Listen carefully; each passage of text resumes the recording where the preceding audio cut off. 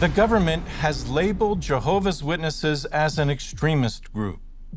Of a so-called extremist organization. For some time, the Russian government has claimed that Jehovah's Witnesses are extremists. When the administrative center of Jehovah's Witnesses in Russia was declared extremist late last year by the courts. Whether Jehovah's Witnesses are engaged in extremist activity. Jehovah's Witnesses, of all people, are subject to criticism or ban on the basis of being extremist. That we are law-abiding, peaceful citizens, the farthest thing from extremist. For example, Russia claimed that our publications and website are extremist. My husband, Ivan, was charged with organizing extremist activity.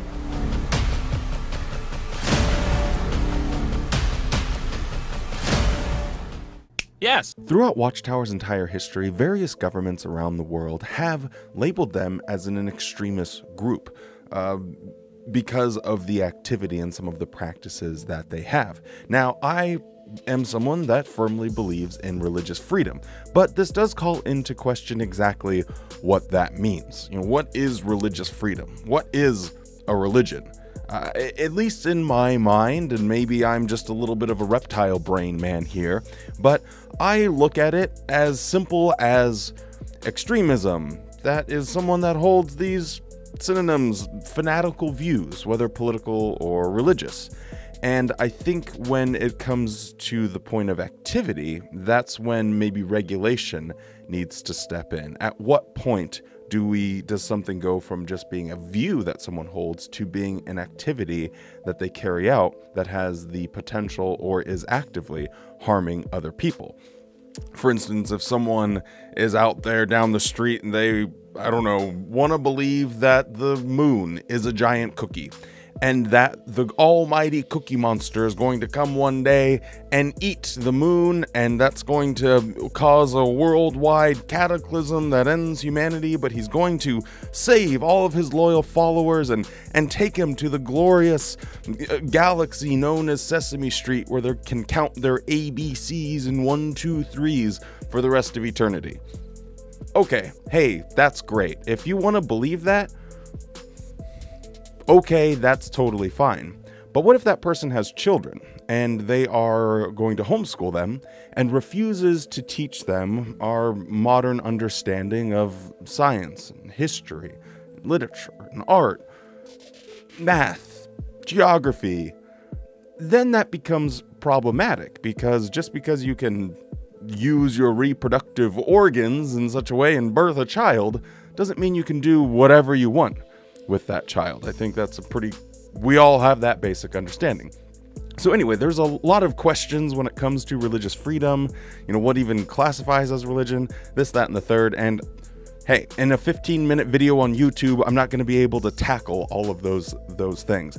But the reason why this popped up in my brain is I recently watched a video from Lett, and up until now, I hadn't ever really thought too hard about Watchtower being an extremist religion, probably for the simple fact that if someone would have told me that while I was a Jehovah's Witness, I would have thought they were crazy, because I was just a humble person that wanted to help other people and loved Jesus and my family and my friends. So why is that extreme?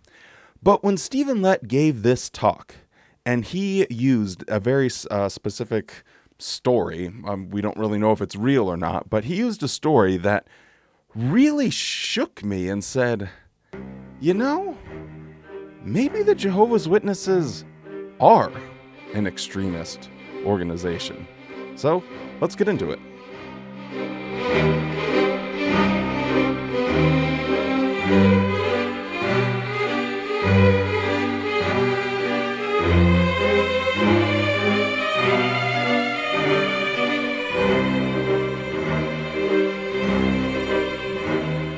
Welcome back to the JW Thoughts channel. My name is Wally, and today we are looking at a new talk from Lett, as I said before, and I just wanted to break this down and talk about some of the reasons why I think maybe we need to take a deeper look at some of these practices and doctrines and how strong these beliefs that Jehovah's Witnesses are, and how that is trickling from the top down, and how they're encouraged to do potentially some really crazy, wacky things that might not be okay in our modern society. So don't forget to drop a like on this video and subscribe to the channel if you are enjoying this content, and look forward to other content like this in the future.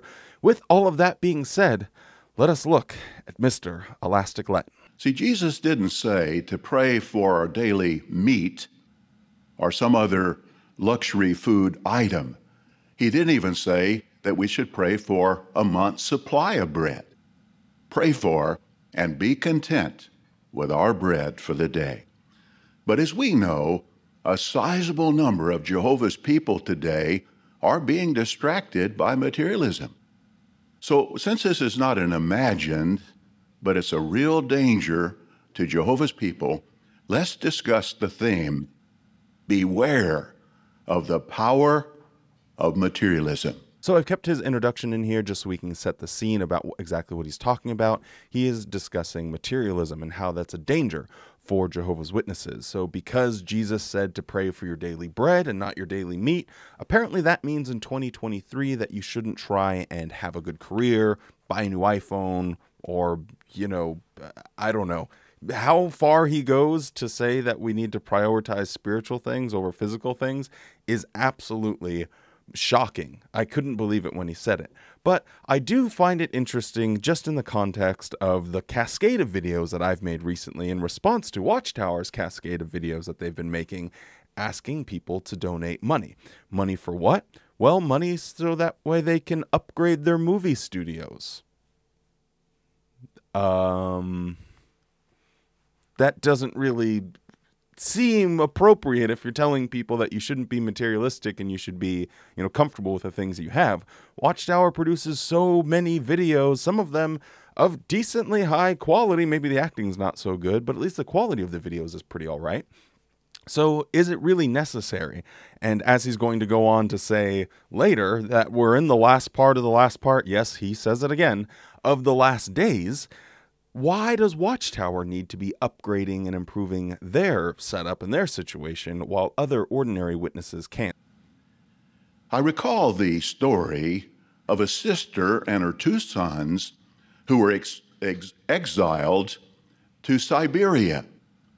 Now, they were very poor. In fact, they were so poor, at times they had to literally eat the bark off trees to survive.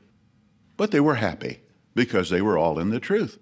But years passed, and the three of them had opportunity to immigrate to the United States. The two sons got excellent jobs, high-paying jobs as machinists, but in their material prosperity, both sons fell out of the truth. In any other context, this would be considered a triumphant story of someone persevering and crawling their way out of a horrible situation and finding happiness and comfort in life. Movies would be, documentaries would be made, movies would be made, books would be written. And yet, in this context, when it comes to Jehovah's Witnesses, it's about to be really looked down on.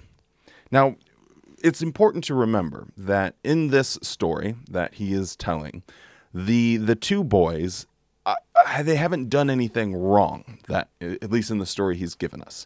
The only thing that they did was got good jobs and pursued, you know, to have a good family, a nice house, a nice car, all pretty normal activities. It's not like they were starting their own drug cartel. They weren't like trafficking other human beings to get their wealth. They were machinists.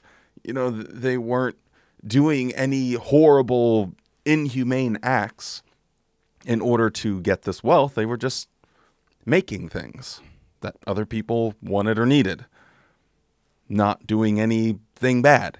So why would it be looked down upon? Well, as he says very clearly, the reason is, well, they're no longer in the truth. But how crazy of a story that he's telling here. I mean, they were in such dire straits that they had to eat tree bark just in order to survive. And yet that is seen as a better position to be in. For what reason? Because they were faithfully following the governing body in whatever they said. But in their material prosperity, both sons fell out of the truth. The sister tearfully remarked, "I would rather be back in Siberia, eating the bark off trees to survive, but with my two sons still in the truth." Well, numerous other experiences could be related that illustrate the power of materialism. Now close your eyes and really think about this mother.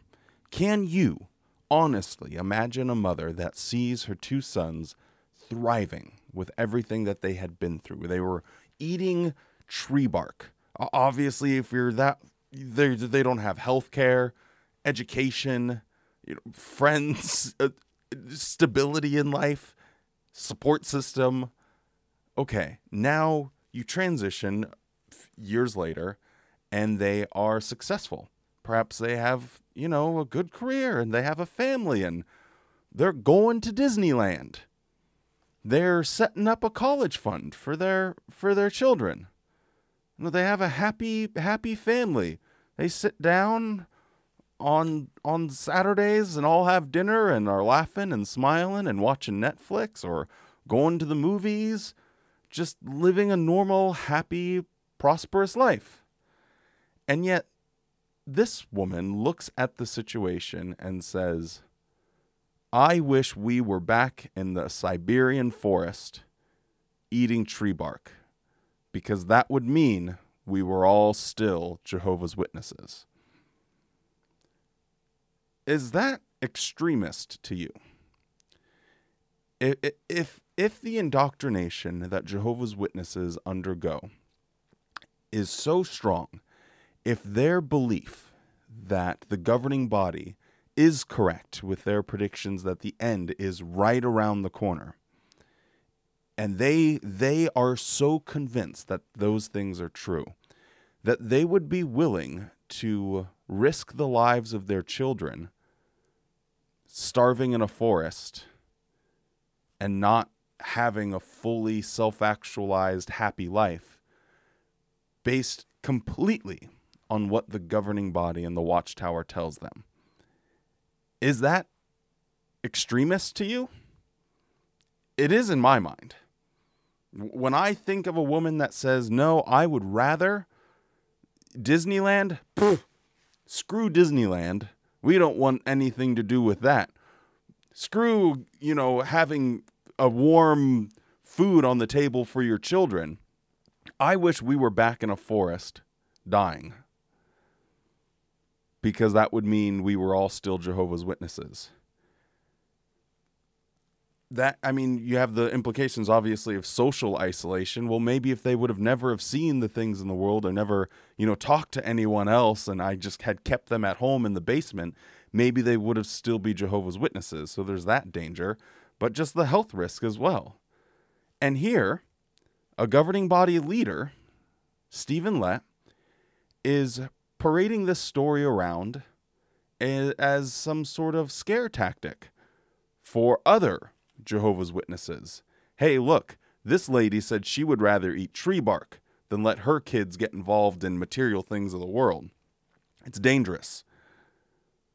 Is he spreading extremist ideas that it's better to eat tree bark and starve and die in a forest than to live a prosperous and healthy life? I think so, but maybe we can use this as a springboard for a further conversation on the internet, because I know some people have a lot of differing opinions on whether or not, Jehovah's Witnesses are an extremist organization. But the fact that this little bozo can be telling this story, knowing full well that it's his words and his influence and his articles and the ideas that he has in his head that are influencing people in such a way, you better hope that you are 100% right there, Stephen Lett. Because if there's even a chance that you are wrong, you are quite literally, with this talk, going to ruin people's lives. People are going to take this so seriously that they pull their kids out of school. They don't want them to have any association with worldly people. You are going to mess people's lives up.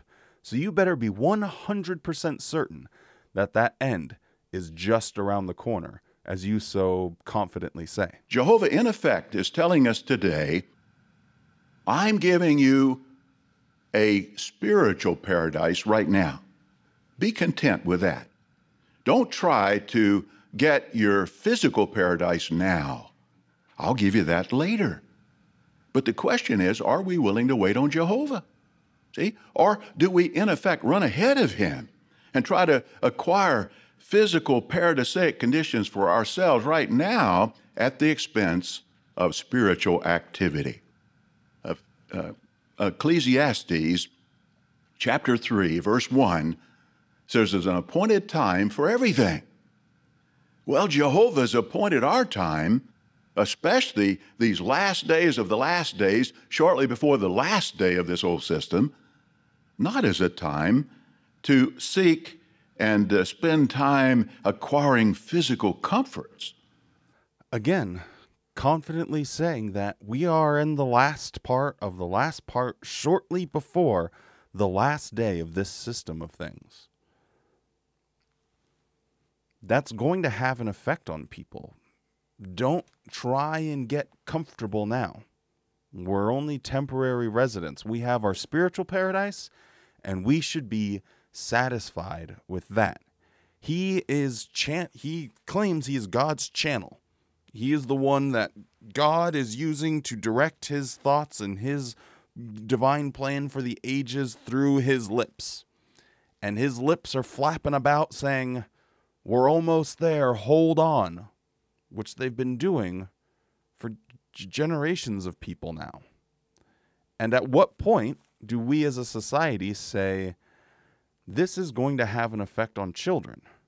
This is going to ruin their lives. There could be a situation, like I said before, where maybe someone hears this and they say, well, we need to focus on spiritual activities. I mean, this happened to myself. This happened to a lot of the people that I grew up with and know, where, nope, you don't need to go to school. You can just focus on, pioneering and going out in the ministry. Focus on the spiritual activities, because those are the things that will get you through this system. Well, guess what? I'm 33 now. My parents are getting older. Their health is going to start declining. They're going to die. Still waiting. My brother, who still believes in all of this, is doing the same thing with his children. I have 5 nieces and nephews, and they're all being homeschooled because, hey, we need to focus on spiritual activity. Does that constitute abuse? Does that mean that you are an extremist religion?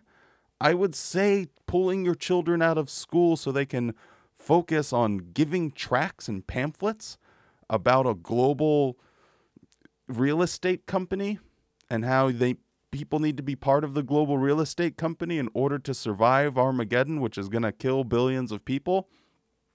I think forcing little 5 and 10-year-olds to do that versus going out and playing soccer with their friends, it's an interesting debate. At what point do we say, no, you can't just do anything you want. You can't just teach your children anything you want. And then who do we hold accountable? Stephen Lett? Hey, Stephen, sorry, you can't tell people anything? Well, it's a complicated question, no doubt. But this talk had a lot of other interesting things, so maybe I will cover some of the other aspects of that in a different video, because this one is already going on pretty long. But let me know in the comments below what you guys think. I was hoping to have some more dialogue and conversation and just kind of see what people thought about this idea that Watchtower is an extremist religious group based on their activities and the message that they give to their people. Now, obviously, there are other aspects of this as well, especially when it comes to medical treatment. So that can be included in the conversation as well. But I'm curious what you guys think, so let me know down in the comments below. Try and be respectful and kind to one another. But with all of that being said, if you're still around, don't forget to drop a like on the video and subscribe to the channel. Stay safe, be kind, and don't forget to smile. And you better have a good-ass day.